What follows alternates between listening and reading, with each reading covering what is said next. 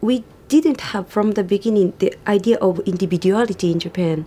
Like how I perceive it is not the world, more like how the other side of people thinks of me creates the society. So it also works in a different, in the other side of way. How I think of this item or this person or this machine creates the definition of this item or this person or this society.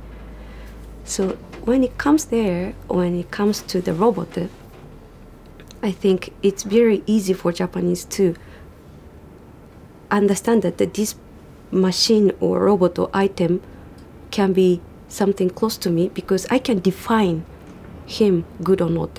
Because after all, it's all the matter of this betweenness, how to communicate or how to make interaction with this item. It happens, for example, there's a shrine in Japan that when we are using the needles to sew, and needle had been very important for everybody, but it used to be, it was difficult to throw them away because it had been used to keep the clothing of the family. So they bring to this shrine, so that shrine will give it back to the god of the shrine. Meaning, when we start using one tool in Japan, and we start feeling that this tool itself had been helping so much of our lives, and we started feeling some kind of anima, or this item is supporting our lives as to do something good to me, so this one should have some sort of soul in a sense.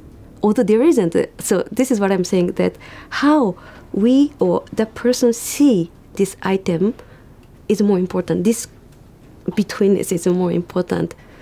And therefore, although the person knows that there isn't anything, it's just the item, it's substantial good, however, we start feeling we should worship it. We should respect of what this tool is to me or to the owner. So how does that translate to robots? It's quite simply that after all, the robot is a machine, but robot is a machine to become a tool to the human beings. Robot is a tool to support the human beings so that we can make life better. Therefore, this rapport to make ownership and tool, in this case robot, according to your question, can be created easily for Japanese people. I think it happened, for example,